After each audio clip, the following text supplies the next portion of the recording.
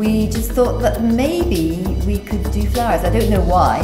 Why did we think we could do that? No idea. I really liked flowers. You didn't particularly. Well, no, that's not fair. Okay, I quite like flowers, but I know how to buy flowers. That's what I like doing, buying flowers.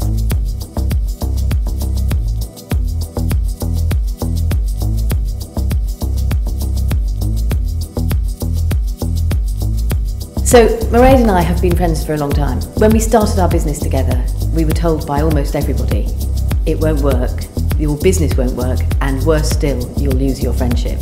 It's not a good idea. Scary stuff. So we didn't listen to what they said. So we didn't listen to what they said.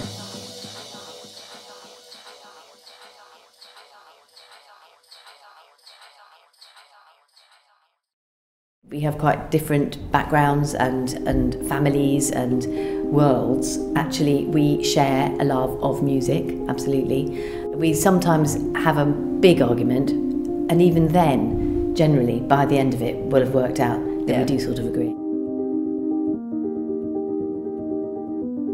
But it's true, because actually most people that we work with have done it since they were in their 20s.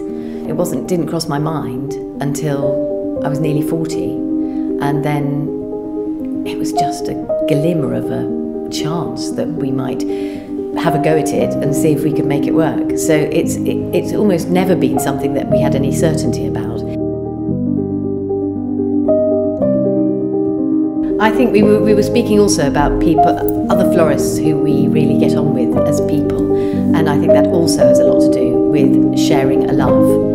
You know, I hope that our love of flowers and the colour of flowers and the texture of flowers shines through, because we are so completely in love with them. I don't mean with that. flowers.